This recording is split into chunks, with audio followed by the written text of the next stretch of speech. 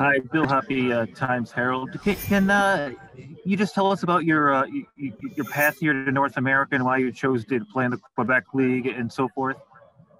Yeah, so I was playing Finland year before I came, and Patrick called me, and we had a good meeting. He recommended to come to play, and yeah, that's when I decided that I'm gonna play there.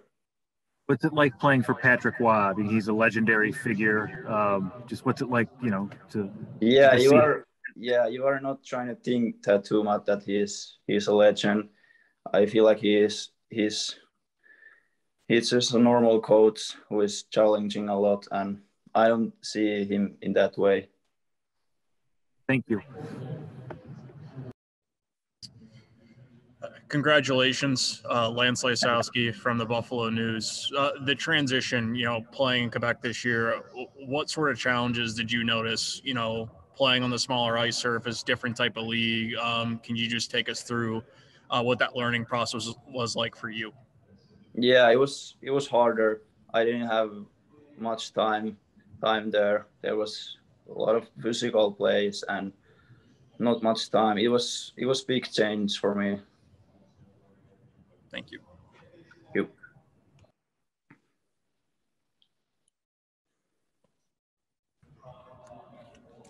Mike Harrington, the Buffalo News here. Tell me a little bit just about your style of play. Like, what kind of players do you kind of pattern your game after, and what do you most like to do on the ice?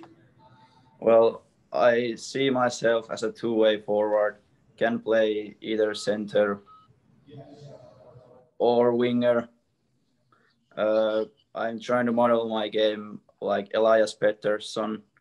He has good vision and good hockey sense. He can shoot and he can pass. Do you prefer center over wing or one over the other? No, I don't care about that. I can play both. Thank you. You. Just how did you find out that the Sabres drafted you?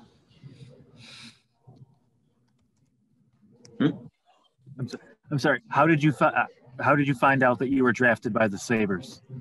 Oh yeah, I was watching it in TV with my family, and just my name came out, and we were a little celebrating that, and yeah, just incredible feeling. Thank you. Congrats. Thank you.